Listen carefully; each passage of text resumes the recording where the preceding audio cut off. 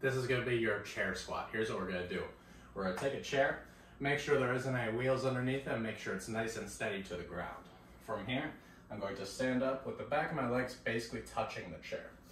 From here, I'm going to reach these arms across the room like this. When I get this reach, I want to make sure I'm originating it with the shoulder right here. I don't want to just straighten out my elbows. I want to reach those shoulders across the room.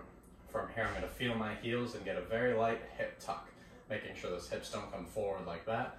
Just a very light hip tuck. Then I'm going to drop straight down and breathe in. Fully unweight myself onto the chair.